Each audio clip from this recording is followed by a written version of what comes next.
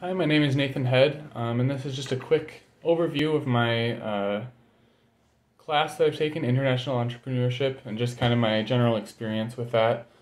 Um, I guess my overall experience, I felt that I learned a whole new perspective of kind of what it's like to run a business, especially international. There's just so many different aspects of it that I didn't even think about before.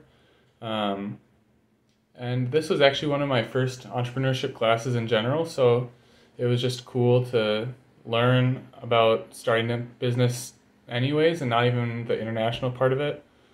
Um, I thought one of the most interesting topics that we covered was just the importance of understanding the culture of the country that you're starting your business in.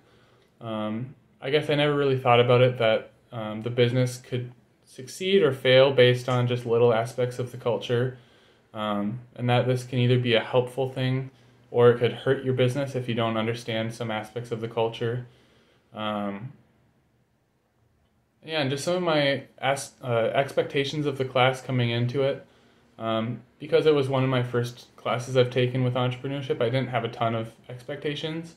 I just kind of wanted to get a better general knowledge of entrepreneurship and hopefully learn some of the differences with international entrepreneurship.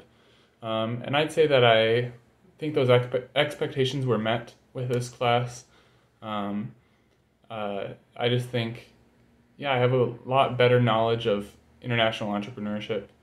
And with the newfound knowledge, I don't plan on starting an international business, but I do think that it will be helpful in the future as I work with potentially international clients or even team up with an international company.